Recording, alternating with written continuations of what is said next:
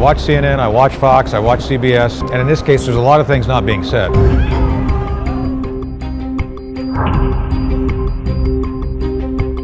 It almost certainly is a recombination event that was laboratory driven.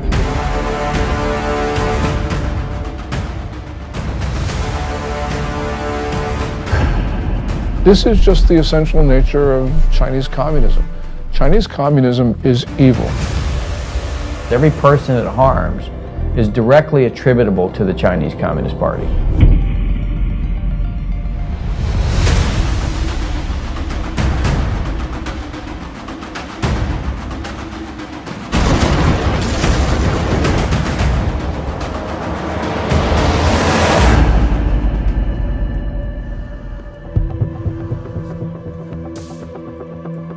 I began looking into the origin of the now widely known coronavirus in early February, with its timing amid the Hong Kong protests, the Taiwan elections, and the US-China trade war. My name is Joshua Phillip. I'm an investigative reporter at the Epoch Times in New York, writing about the Chinese Communist Party's programs of espionage and unconventional warfare for well over a decade. Videos and messages from Chinese citizens leaking through the censorship suggested the situation was much worse than what the regime was reporting. As my research progressed, initial answers turned into more questions. I soon realized there was much more to the story than we were being told. Today, the coronavirus is impacting over 100 countries around the world. Billions of lives are at risk. And from what is said by the Chinese Communist Party, this allegedly started spontaneously in the seafood market in Wuhan, China.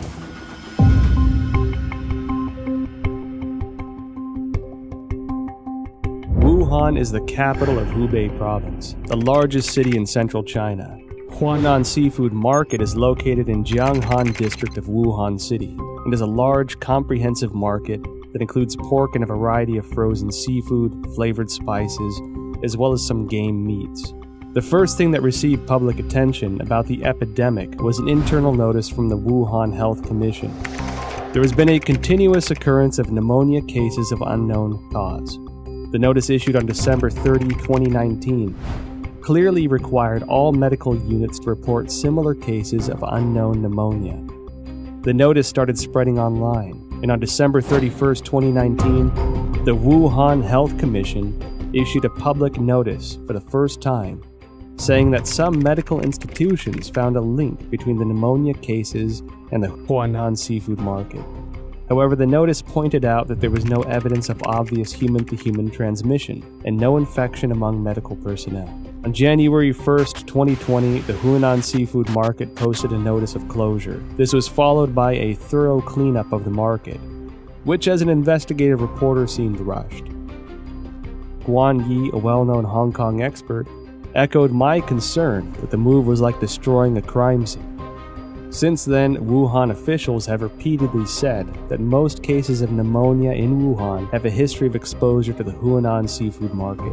On January 26, the Institute of Virology of China CDC announced that 33 of the 585 environmental samples from the Huanan seafood market were found to contain the novel coronavirus nucleic acid, and the virus was successfully isolated from the positive culture samples, suggesting that the virus originated from wild animals sold at the market.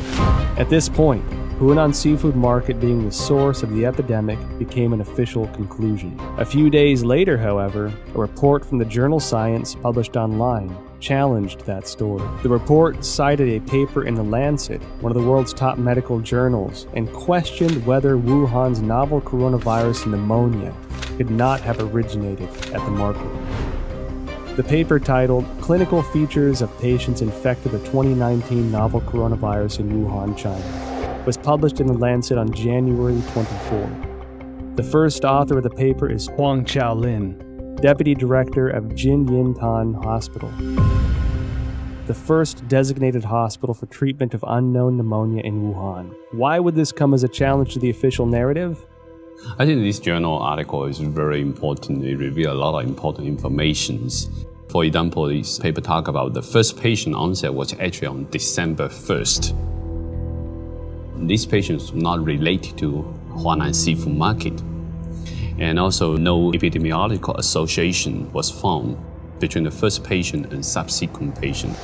And then also on this paper, I talk about on December 10th, there were 3 more onset cases, 2 of which were not related to Huanan seafood market wholesale. Major discovery is that a total of 41 patients were counted in this paper, and 14 of them proved to be unrelated to the seafood market, accounting for more than 1/3. No one sells bed at the seafood market too, and the official from CDC didn't mention they find any beds in the seafood market too. Certainly the Lancet paper showing that supposed patient 0 was nowhere near the market. Secondly, that there are no bats in the seafood market or anywhere close. The idea of the spread so fast through a population, just the way it was said through the seafood market, is highly unlikely and improbable. On January 29th, The Lancet republished an analysis of 99 confirmed cases at Jinyintan Hospital, of which 50 had no history of exposure to the seafood market. According to the New England Journal, of the 425 cases confirmed, 45 cases onset before January 1st had no history of exposure to the seafood market. Notably, the authors of the 2 Lancet papers in the New England Journal of Medicine are doctors and medical experts in mainland China.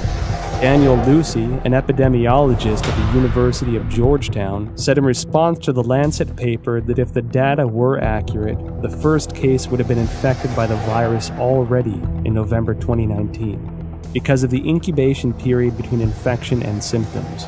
This would mean that the virus was quietly spreading between people in some parts of Wuhan before the cluster of cases with a history of exposure to Huanan seafood market began on December 15. The first expert group from the National Health Commission arrived in Wuhan as early as December 31st, 2019. The expert panel established a set of diagnostic criteria after investigating Jinyintan Hospital of Wuhan that stipulated a history of contact with Huanan seafood market, the person having a fever, and displaying the whole genome sequence. All 3 standards have to be met to confirm a case. This standard was used until a second group of experts, including Zhang Nanshan, arrived in Wuhan on January 18th and made a revision. Why did the panel impose a history of seafood market exposure as a criteria of diagnosis, knowing that at least 1/3 of the cases were unrelated to the seafood market? They clearly know about 14 patients not related to Huanan seafood market at all. That clearly means another source of outbreak. I think somehow this could be a malfeasance or somewhat intentionally cover up some important source of infection. It can go a long way to covering up the actual source by imposing a false place and you're not looking at the actual victims. Then you're only allowed to find your keys under the light post. The numbers that we're getting from China about new infections and deaths are highly suspicious. We know that Beijing for 6 weeks in December and January suppressed information of the epidemic. And then when they officially acknowledged it on January 20, they then started a campaign of suppression of information. We know that because the central leading group that was announced on January 26 has a 9-person roster, and it's very heavy with propaganda officials. Indeed, the vice chairman of the group is the Communist Party's propaganda czar. It appears that the party's main goal here is suppression of information, controlling the narrative. That's more important to them than actually ending the epidemic. I was in China when SARS happened, and we were evacuated, and it was exact same thing. There's no transparency. They tried as long as they could to cover it up until finally it was just like with the coronavirus, they could no longer cover it up, and then they proceeded to act. I mean, I think from my perception back then, their response to it is exactly the same.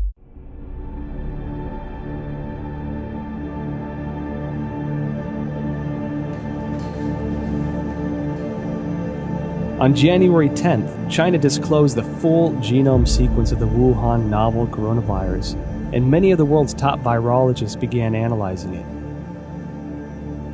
As early as January 7th, academic Zhang Yongzhen from the National Institute of Communicable Disease Control and Prevention, along with the School of Public Health of Fudan University, submitted a joint paper to Nature. The paper was published on February 3rd and pointed out that the Wuhan coronavirus is closely related to 𝗖𝗆𝗱𝗁𝗍𝗔4 and 𝗖𝗆𝗱𝗁𝗍𝒐2/1, two viruses sampled from bats in Zhoushan by the People's Liberation Army. The Wuhan coronavirus has an 89.1% nucleotide similarity to the 𝗖𝗆𝗱𝗁𝗍𝒐4 virus and even exhibits 100% amino acid similarity in the NSP7 and E proteins. Shortly after the paper was published, other scientists used BLAST, a program developed by the National Institute of Health and the National Center for Biotechnology Information, to compare the viral sequence based on the data submitted by Chinese authorities on January 12th. The results matched with Zhang's findings.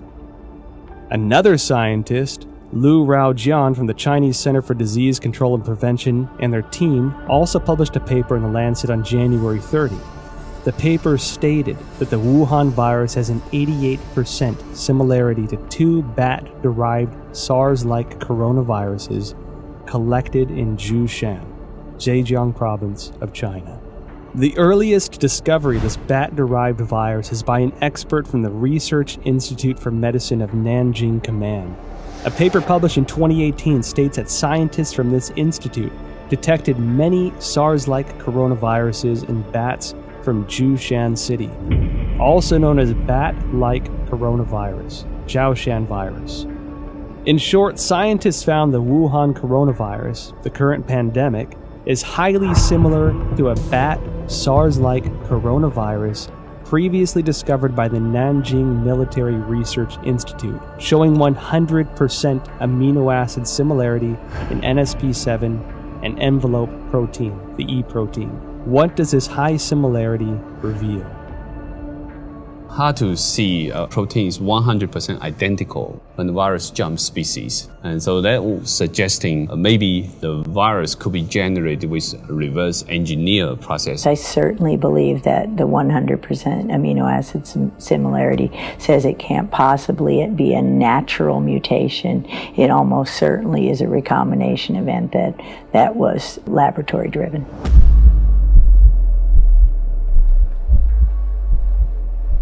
On January 21st, researchers from the Institut Pasteur, Shanghai, Chinese Academy of Sciences published a paper in Science China Life Sciences that mentioned an important phenomenon.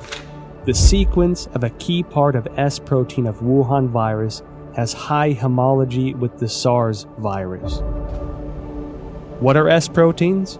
In the well-known coronavirus picture, they are little mushrooms attached to the surface of the virus.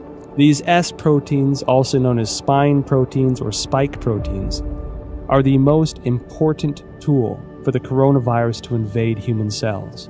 If we compare the receptor ACE2 on the cell surface of human bodies to a lock, this S protein is the key, which can unlock this lock on the cell surface and then invade into the cell to propagate and destroy it. That means virus now can infect human cell much easier. That's probably also one of the important reasons that contributing to multi-organ failure when people have a very severe disease. So it can spread out in the human body much faster. Well, the S proteins, the high similarity of the S proteins from SARS-1 to now SARS-2, that's your spike protein. That's the lock and key. That's going to be what drives it right through human cells. And so we know that's the pathogenic spike protein that for the original SARS. So now you're allowing that access to human tissues because the spike proteins of the natural evolutionary strains don't infect human cells at all. So that research has been going on at Wuhan and published since 2007. And clearly, if that spike protein from SARS weren't on the new COVID-19 or SARS-2, it wouldn't be able to enter human cells. So again, this is again evidence that it couldn't go through the Wuhan seafood market, because how did you get that spike protein off the original SARS from bats or any other way? It's lab-derived. Research into the virus genome sequence revealed many essential data points. According to a February 28 report in the South China Morning Post, the Shanghai P3 laboratory, which first shared the Wuhan coronavirus genome with the world, was ordered to close by authorities, impeding further research on the virus. Professor Zhongyang Zhen and his team, who published the genome sequence on January 11th, worked at this laboratory. According to a February 26 report on Caixin, Zhongyang Zhen's team isolated and completed the genome sequence of the previously unknown virus on January 5th. On the same day, the Shanghai Public Health Clinical Center reported the discovery to the National Health Commission and recommended prevention measures. No response was received as of January 11th. And it was then that the team decided to publicize the virus genome sequence on virological.org, becoming the first team to do so in the world. Caixin also reported that the Hubei Health Committee already notified genome sequencing organizations on January 1st regarding the cessation of analysis of Wuhan virus samples. Existing virus samples must be destroyed. Information on the samples, related to papers and related data, are all prohibited from release. On January 3rd, China's National Health Commission distributed Notification Letter 2020 No. 3, in which a similar directive was presented. Afterwards, the once active Chinese scientific community suddenly fell into an eerie silence. What was the Chinese Communist Party trying to hide? This is telling us the Chinese government is censoring this information. They do not allow the samples to be sequenced, or do not allow the sequence to be published or submitted to the gene bank. Its response to this virus is extremely troubling. It ignored it for 6 weeks. It allowed it to spread around China. It tried to get other countries to not protect themselves. This is dangerous, irresponsible behavior, and it's endangered not only the Chinese people, but people around the world. There is no other way of looking at it. They are responsible for the continuation of this coronavirus. And every time it comes back, because it will come back, because it's going to be with us now permanently, it will come back, and every person that it kills, every person that it harms, is directly attributable to the Chinese Communist Party.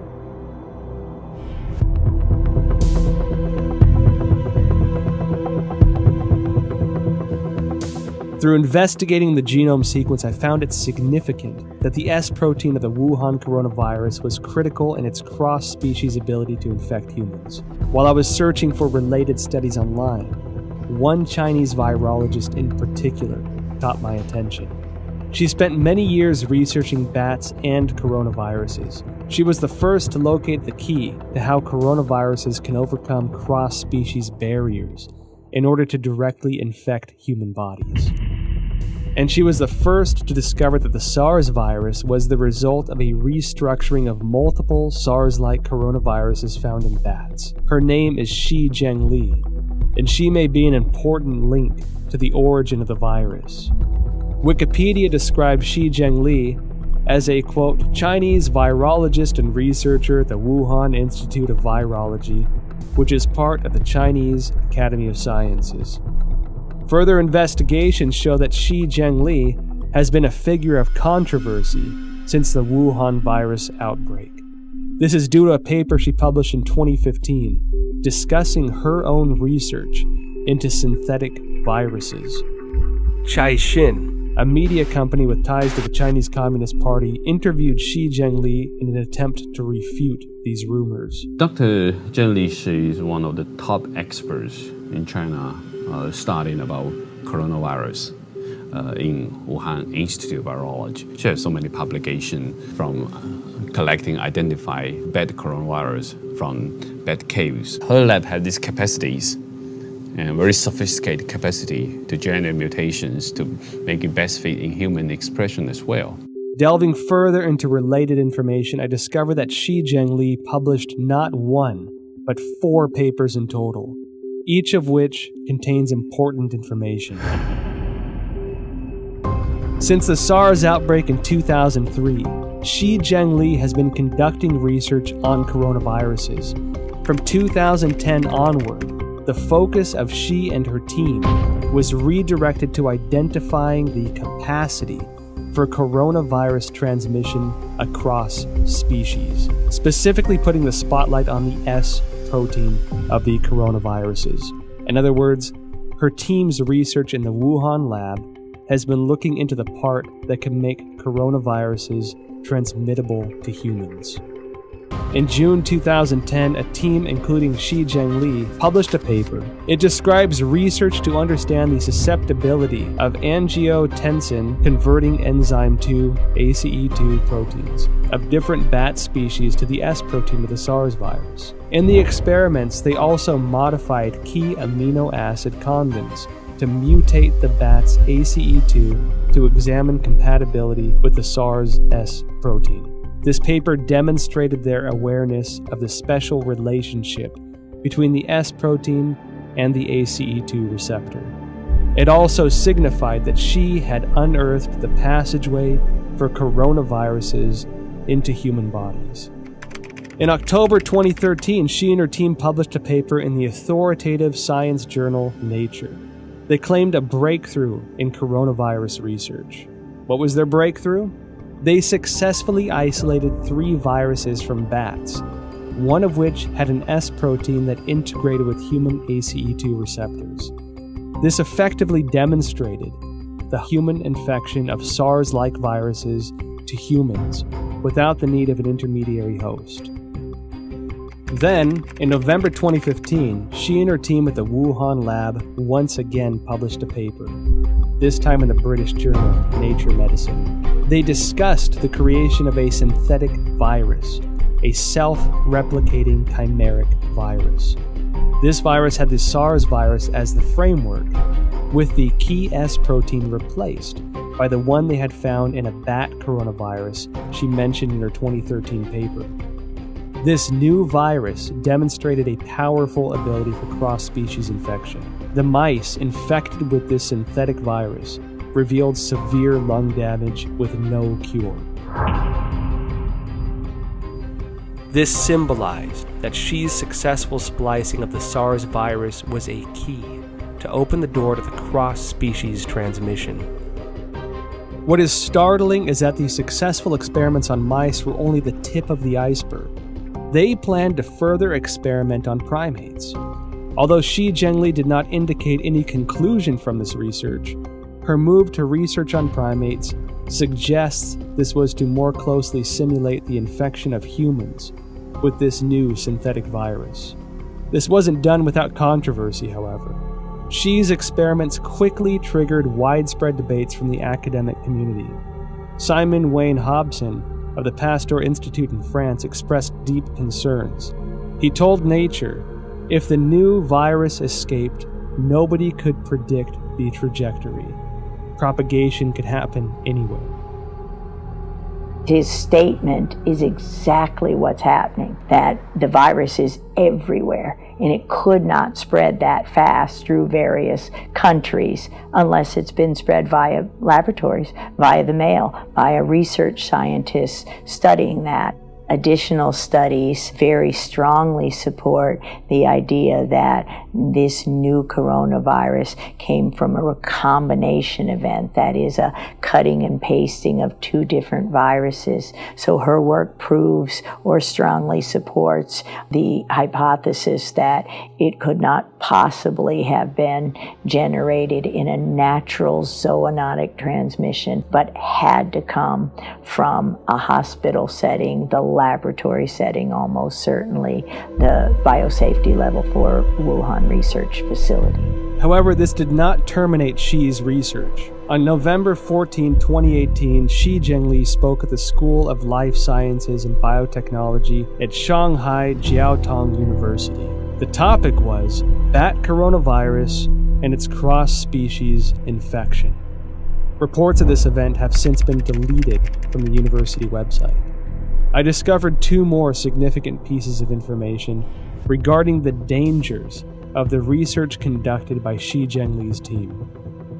First, On October 16, 2014, the Obama administration, wary of the potential threats to public health from the gain-of-function GOF research into SARS, MERS, or influenza, announced through the National Institute of Health that it was suspending funding into similar research. The funding pause included Xi Jinping's research project, Genetic Engineering of SARS-like Coronavirus in Bats, a collaborative effort with Dr. 𝗧𝗿𝗱𝗶𝘁𝗶𝗁, a virologist at the University of North Carolina.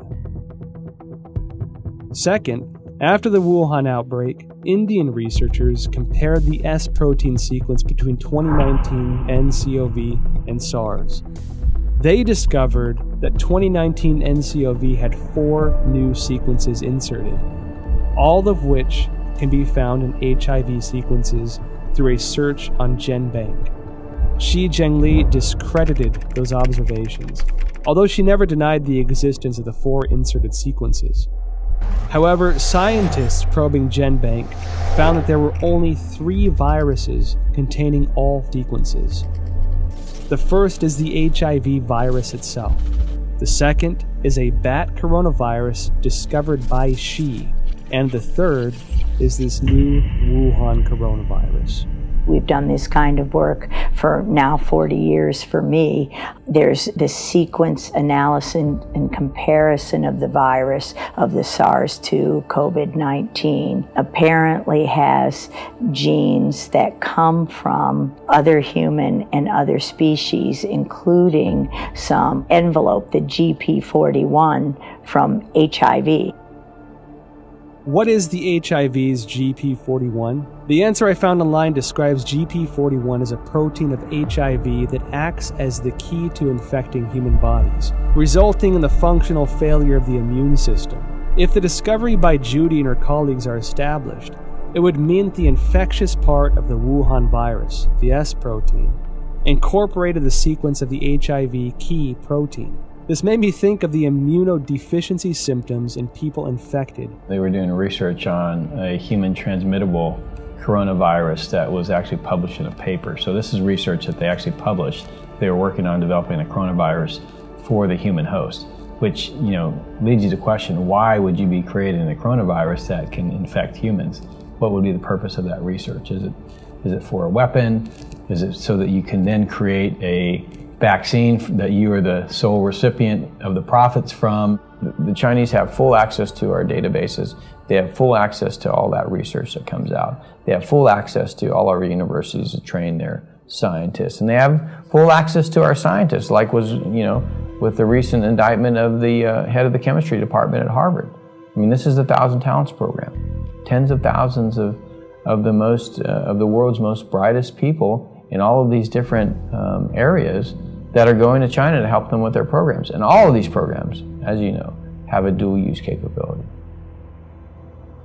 Beijing's attacks on the United States, which have occurred for weeks and weeks, are really worrying. What it shows is that China is desperate, and the United States needs to defend itself because China is propagating this narrative that we spread the coronavirus to China. So the United States needs to just come out with the facts about how China took coronavirus samples from Canada and the United States. They sent them to Wuhan. We don't know exactly what went on in that lab there at the Wuhan Institute of Virology, but it's time for the United States to defend itself.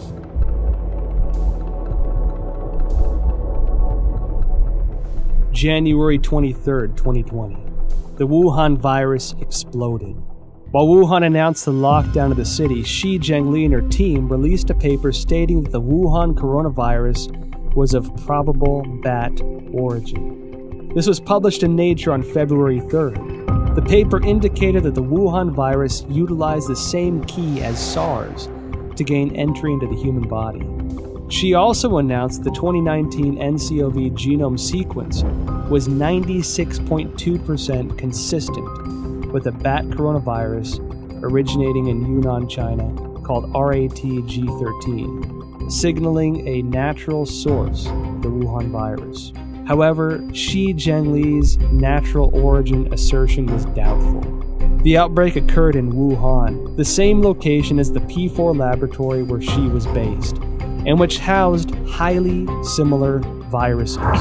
Common sense would lead the government to first inspect the P4 laboratory for any leakage incident and potential safety concerns. Instead, they shifted public attention from the P4 laboratory to the South China seafood wholesale market that sold no bats, and designated it as the origin of the disease. At the same time, authorities sealed off all virus samples, prevented international experts from joining the investigation, and used national television to slander doctors such as 𝗧𝗏𝗱𝗏𝗏, who disclosed the outbreak for spreading rumors. If the Wuhan virus indeed emerged naturally, why would the CCP need to censor relevant news or block investigations? Could the Wuhan P4 laboratory have its secrets? Virus samples and genome sequences may be the exact ingredients we need to find our answers. When I first heard of the coronavirus, I was deeply concerned. Almost every disease that starts in China begins in Guangdong province, the province that surrounds Hong Kong, in the south. But Wuhan is in the central portion of the country. And so this was extremely unusual. And the fact that it might have started close to the Wuhan Institute of Virology, the P4 biosafety lab, really was extremely troubling. It's not a conspiracy theory to think that the coronavirus came from the Wuhan lab. We don't know at this point. And until we know, the theory about the lab origin is certainly something that we should consider. I noticed that after the outbreak, the Wuhan Institute of Virology kept strangely quiet. Under normal circumstances, as the nation's highest level of virology research institute, it should be the first one to actively respond when the entire country is working around the clock, attempting to control a disease like this. One that so closely fits the type of viruses its scientists were researching. In contrast, the Institute had a highly visible demonstration on CCTV of their efforts to detect and prevent the outbreak of virus V in pigs of Guangdong in 2018. It should be noted that the Wuhan Institute displayed a series of abnormal events since the start of 2020. January 2nd, an email from the Director General of the Institute to all internal staff was circulated. The subject was notice regarding the strict prohibition of disclosure of any information related to the Wuhan unknown pneumonia. National Health Commission clearly mandates that all detection, empirical data, results, and conclusions related to this outbreak cannot be published on self-media or social media, nor disclosed to any media, including state media, or collaborative organizations, including any technical services companies. January 21st, a new drug, remdesivir, provided for free by the United States to China for Wuhan coronavirus treatment, was preemptively patented by the Institute. February 3rd, Dr. 𝗧𝗿𝗱𝗶𝗁𝗆 blew the whistle using his real name that Xi Zhengli's haphazard laboratory management may have led the Wuhan virus to leak from the lab. February 4th, Chairman of 𝗧𝗿𝗱𝗏𝗃𝗏 blew the whistle using his real name that the Wuhan Institute of Virology was suspected of manufacturing and leaking the Wuhan virus. February 7th, top biochemical weapon expert of the People's Liberation Army, Chen Wei, officially assumed control over Wuhan Institute of Virology's P4 laboratory. February 14, Chinese leader Xi Jinping called for the inclusion of biosecurity into China's national security framework and to accelerate the introduction of a biosecurity law. February 15, the Institute refuted widely spread rumors on Chinese social media that a female graduate, Huang Yanling, was patient 0 and had perished. However, Huang's photo, CV, and thesis were all removed from the Institute's official website, leaving only her name. February 17, Institute researcher Chen Chuanjiao blew the whistle using her real name that Director General of the Institute, Wang Yanyi, was suspected of leaking the virus. I graduated from the University of Virginia in 1980. My first job was to go to the National Cancer Institute, which was housed at Fort Detrick, Maryland, the same place that houses the USAMRIID, U.S. Army Research Institute on Infectious Disease, the biosafety level 4 facility, equivalent of the Wuhan facility. And so at these facilities, it's where investigators who, I went in there myself, you can see the breakdowns in safety, and it's everywhere. That's why I have no doubt the Chinese biosafety level 4, it was just as lacking in safety, in rigor. You can argue that they don't care. Suspected of leaking the virus, military biochemical weapons expert assumes control. Biosecurity law. Now, when these sensitive keywords are connected together, it tells me that the P4 laboratory is not an ordinary academic research institute. I decided to start from the beginning of the Wuhan P4 lab. On January 23rd, the day Wuhan was locked down, French website challenges.fr published an article that revealed many details of the collaboration between France and China to establish the P4 laboratory in Wuhan. In 2003, after the SARS outbreak in China, the Chinese Academy of Sciences requested assistance from the French government to build a virology research center of the highest level. With the support of then French Prime Minister Raffarin, the two countries signed a contract to jointly construct the P4 laboratory under a wave of contention. According to the contract, French architect RTV in Lyon was responsible for the engineering of the laboratory. However, Chinese authorities switched the work to a local Wuhan architect, IPPR, based on research conducted by the General Directorate of External Security. IPPR had close ties to subsidies of the Chinese military, some of which were already targets of concern by the American CIA. Within the 12 subsidiary departments, there was even a specific military management office. The French delayed repeatedly, given security concerns. It wasn't until 2017 before the Wuhan P4 laboratory was operational, and French security continued to suspect that the Chinese regime was conducting biochemical weapons experiments. Who is the real boss of the P4 laboratory? The Wuhan P4 laboratory was a subsidiary of the Wuhan Institute of Virology, which is managed by China Academy of Sciences.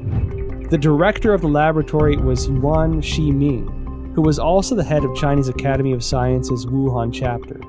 Design and funding for construction were the responsibilities of the ex-vice presidents of the Academy, Jiang Mianheng from 1999 to 2011, and Chen Zhu from 2000 to 2007.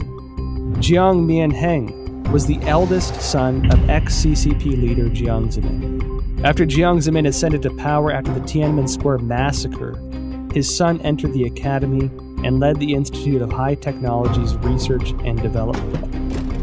Jiang Mianheng created the Shanghai Institute of Life Sciences, and together with China Academy of Sciences, Shanghai colleges and universities, Shanghai hospitals, military hospitals and research institutions, formed a profit group of life sciences organizations. They controlled China's major life sciences research projects and allocation of massive funding.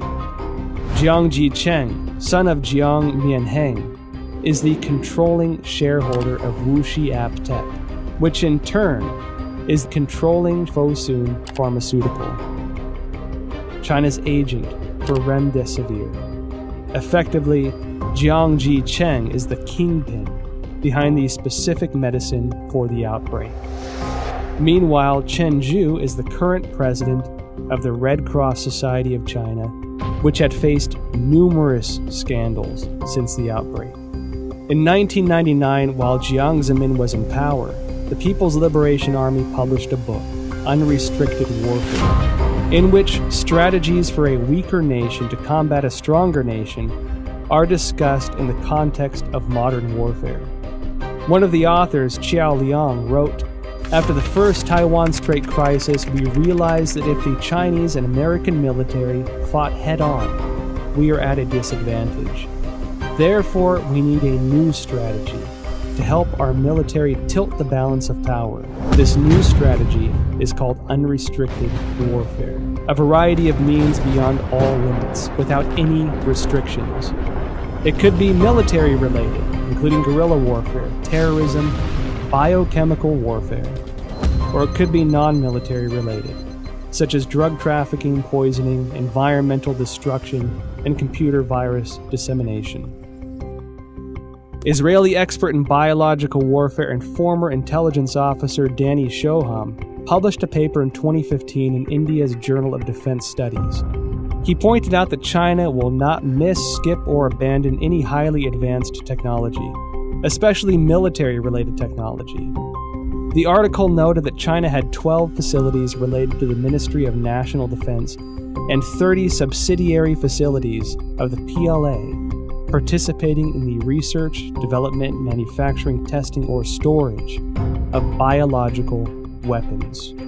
Dr. Francis Boyle, a Harvard PhD famous for drafting the Biological Weapons Anti-Terrorism Act of 1989, clearly expressed, "The novel coronavirus we're seeing here is an offensive biological warfare weapon." The Federation of American Scientists indicated similar concerns in an evaluation report. The organization believed that the CCP possessed advanced chemical warfare projects, including research, development, manufacturing, and weaponizing capabilities. The CCP is usually known to have a proactive biological warfare portfolio, including state-funded and sponsored research activities. I believe they have them. I believe they're developing them. I think they want to be the most advanced nation on earth when it comes to biological weapons. The same as I believe that they do forced organ harvesting. The same as I believe that they have concentration camps for Uyghurs. The way I believe that they have systematically killed millions of Falun Gong. It is the same thing, this regime. You can count on it. So Wuhan as an area, I think, is critical by the fact that there's a lot of concern about what China's ambitions are regarding long-term global domination. I'll just say it that. Their military doctrines indicated that they intend to be the dominant political and military force in the Pacific Rim.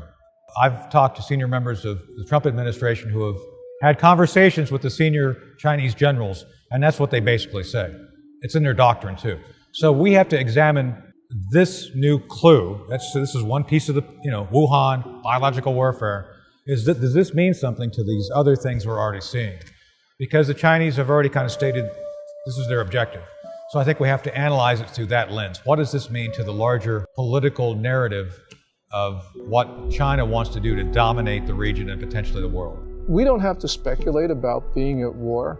Last May, the Communist Party, through People's Daily, carried a piece which said that there was a quote-unquote people's war against the United States. They've declared war on us. We have to respond. There is a war.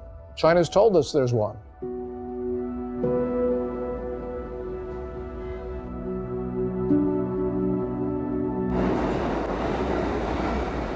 At present, the Wuhan coronavirus pandemic has spread to about 190 countries, with no signs of slowing down. The United States announced a state of national emergency. Europe became the new center of the outbreak. The world's largest art museum, the Louvre, and the Eiffel Tower closed to the public. Tragic scenes, previously only found in Hollywood films, are now playing out live on the world stage. And given how closely it seemed to align with the Chinese regime's narratives, I can't help but question the role the WHO had in this catastrophic pandemic. Well, I think all you have to do is look at the photo of Tedros and Xi shaking hands, Xi standing there, Tedros going up to there, and it really is indicative of how China controls many of these international institutions. You can see that the WHO is essentially following Chinese Communist Party's guidelines. You can see that the UN Human Rights Council is similarly following what China does. From the very beginning of the coronavirus outbreak, the Communist Party has done its best to prevent the CDC and others from studying the origin of this disease. We don't know what's there, but the fact that the Communist Party is covering this up should trouble us deeply. Then you see the World Health Organization take over YouTube. And what's amazing is now at the bottom of every YouTube video, even from Chris Martenson with his daily updates, he's just reading facts. Now it's the World Health Organization is a forced link to go to the site. So for any person who doesn't know who the World Health Organization, they go there to get the propaganda.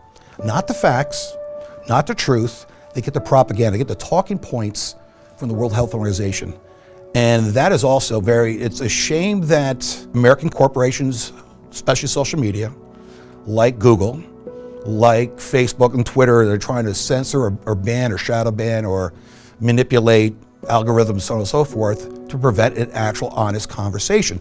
The best way this is going to be answered, all this, we want the truth. The biggest issue I've learned over my 40-year career, it's not really fighting the viruses and learning how to treat the viruses. It's fighting a system that is determined to cover up and persecute anyone who reveals the truth behind. Today, the World Bank, many of the international institutions have essentially adopted a posture whereby if the Chinese Communist Party tells them to do it, they're going to do it. I'm not surprised at all by what the WHO says. I'm not surprised at all by ICAO, which basically has been blocking people from that tweet about Taiwan. I mean, the whole system, and this is why, by the way, the national security strategy that came out in December 2017 says what it says, which is we need to protect our societies, not just the United States, but all democracies. We need to rebuild them, not invest Chinese Communist Party regime in the Belt and Road Initiative and Made in China 2025.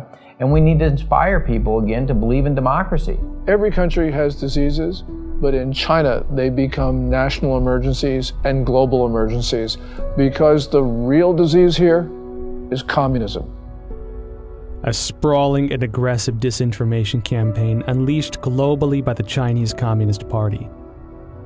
The propaganda push, which has escalated in recent weeks, aims primarily to deflect blame over the Chinese regime's botched handling of the Wuhan coronavirus, to sow discord internationally, and to portray the image that the regime has contained the outbreak. During the investigative interview process, well-known scientists who once suggested a laboratory origin of the virus declined to be interviewed one after another. Some avoided the topic of virus origin completely. Some had already composed scientific arguments but abruptly retracted their papers. I felt as if a giant net of censorship was cast by the CCP over virologists around the world. Silence at this time could have consequences for the health and lives of billions of people. I watch CNN, I watch Fox, I watch CBS, and I try to make my own assessment. And a lot of the time, you can figure out what's really going on by what they're not saying. And in this case, there's a lot of things not being said. Bottom line, they want to make money from China. They fear the Chinese repercussions if they air this stuff. It just gives you an indication of how powerful the Chinese Communist Party is. Chinese Communist Party suppressing speech in the West because these companies make money from China and they're afraid that they're not going to make, the Chinese Communist Party is going to punish them if they essentially publish this stuff or allow it to be aired. There is no other reason. I think we have to recognize, your audience who haven't seen it, I highly recommend Chernobyl, because the same basic governance model that screwed up Chernobyl, I would argue, is now in charge of the response of the coronavirus. So whatever you saw go wrong in Chernobyl, you could still see that potential here. I'm not saying it's going to be that bad. I'm just saying that the party, the central party, is the thing which they want to protect, their power. And people and nation issues are secondary to the continuation of power. Communist Party is malign and it is grossly irresponsible. It has pressured governments to keep their borders open, and it had to know that that would result in the fast spread of coronavirus to other countries. This is the worst sort of behavior, and the world's got to understand that there will not be peace, there will not be good order and stability in the world as long as the Communist Party rules China. The Wall Street Journal writes a piece as China is a sick man of Asia. It needs to be corrected. It's not China is a sick man of Asia. It is the Communist Chinese Party that's a sick man of Asia. The Communist Party has policies that people abhor. And it's not just its reaction to the coronavirus. We see this with the suppression of rights, also with holding perhaps 1 million people, maybe even 3 million people in concentration camps. So this is just the essential nature of Chinese communism. Chinese communism is evil. While China pretends to be a responsible member of the international community, in reality, they are doing much to undermine the rule of law and human rights. We at the Epoch Times refer to the Wuhan coronavirus, or COVID-19, as the CCP virus, because the Chinese Communist Party's cover-up and mishandling allowed the virus to spread throughout China and create a global pandemic. On March 24th, Texas lawyer Larry Klayman filed a complaint in Texas federal court seeking at least $20 trillion from the Chinese government.